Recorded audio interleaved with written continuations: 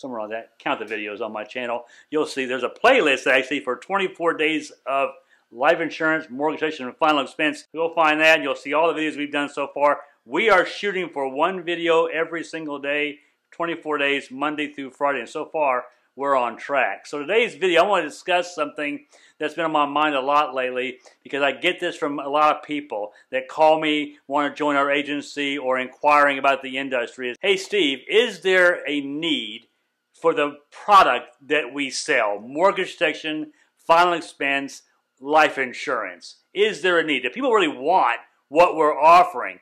And here's the thing. That's an amazing question to get after you get your license, because you should have already decided that before you got in, right?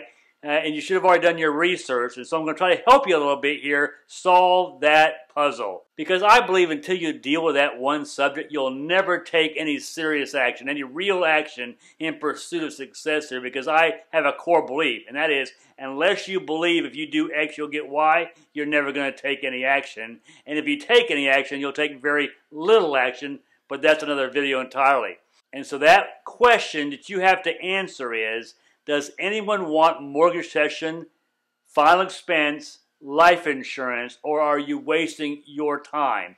Look, many times over our career, we may want to revisit that question. You're going to run into sales slumps or run into a bunch of ignorant people who don't see value in what you're offering. And yes, I said ignorant because most people want to make sure that the spouses or family they leave behind, they want to provide more rather than less financial security for their families when they pass. That's why I got in the business. My dad passed away age 47, had a work policy only for $10,000. It didn't even pay to put him in the ground. And my mother struggled for the majority of her life financially until I took over and some of the other kids took over some of her expenses to make her life a little bit easier. And all of that, no disrespect to my father, but all of that could have been solved with a $50 decision. I've never met in my life a widow who didn't need more money or couldn't use more money. So there's always room to make someone or some people's lives better. And usually better for most people means what? More money in the bank, more financial security. And let's face it, life is not really fun when you're always struggling to provide basic necessities for your family and working paycheck to paycheck, right? So let's take a look at some of these numbers. Let's jump right into it and see what the numbers look like in our industry. I believe these facts of our own industry may surprise some of you.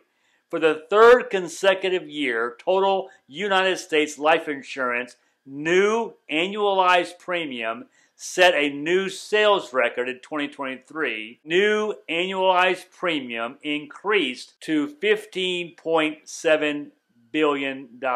Folks, that's a humongous market. Now, according to LIMRA, U.S. Life Insurance Sales Survey, which represents 85% of the market, the estimated life insurance need in the United States is nearly $16 trillion. The U.S. life and annuity market exceeded $900 billion in 2015.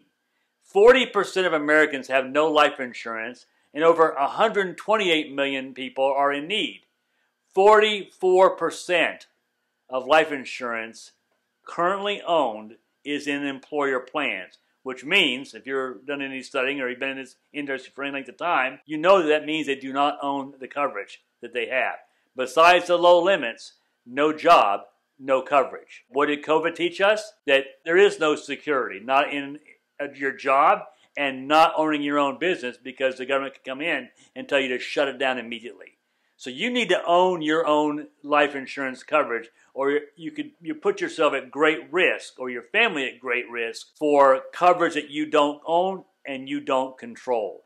70% of U.S. households say they would have trouble with everyday expenses in their primary wage earner if the primary wage earner were to pass away. 50% of those interviewed said they would rather work with a person than purchase insurance off the internet. Watch a future video. They're out to destroy us. So let's take a look at some of the reasons why people may want to buy life insurance or want to own life insurance. 84% of people surveyed said they wanted to use it to pay for burial costs and final expenses. 66% said they want to transfer wealth from generation to generation. 62% of those surveyed said that they want to replace lost wages or income. 57% said they want to supplement retirement income, and 50%, half of those surveyed, said what? Mortgage protection, life insurance salespeople. They wanted to use it to pay off the mortgage. More U.S. households than ever in history plan to purchase life insurance. So that begs the question, is how fast you can get enrolled in my free pre-licensing course. Take your state exam, get your licensing, get out there and help us get going. An 80% increase from 2010. Over half, 51% of all households say they would rely on life insurance to help pay bills and to maintain their lifestyle in the event of a primary wage earner's death. Life insurance tops all other sources of financial assets for households earning under $50,000 annually. And almost half of all U.S. households have a life insurance gap. The total market need, as I said earlier, is approaching $16 trillion. That market will grow approximately 2.8% annually going forward. This means that there's an additional $340 billion of new life insurance needed each year. An additional $340 billion of new life insurance is needed each year. So in closing, take a look at this graph. Every 40 seconds, someone has a heart attack. And if you look at that graph, long-term care costs are skyrocketing, many with no coverage. Every 30 seconds, one in two, that's an amazing stat, are diagnosed with cancer. There's 129 million households in the United States. 7 out of 10 households rely on two incomes. 53% of foreclosures are caused by death or disability, and 25% of Americans have nothing saved for retirement. The average funeral costs $8,000.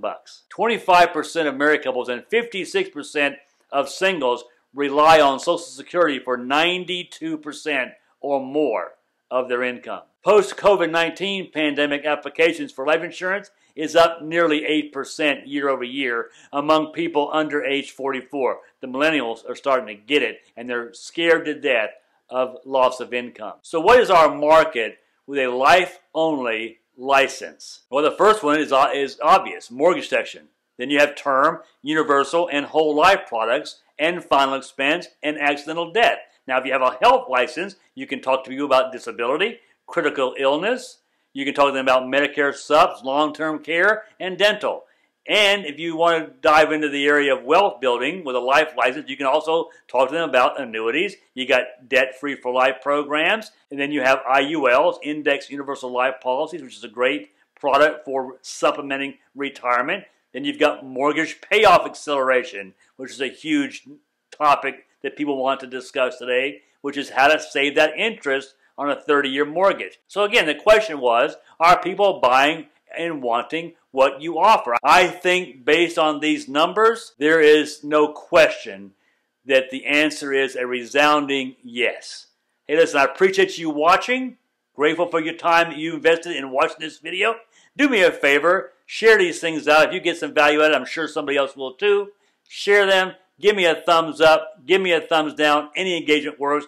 Leave me a comment. I'd love to hear from you and see if we're on the right track. And if I'm lucky, I'll see you on the next video. See ya.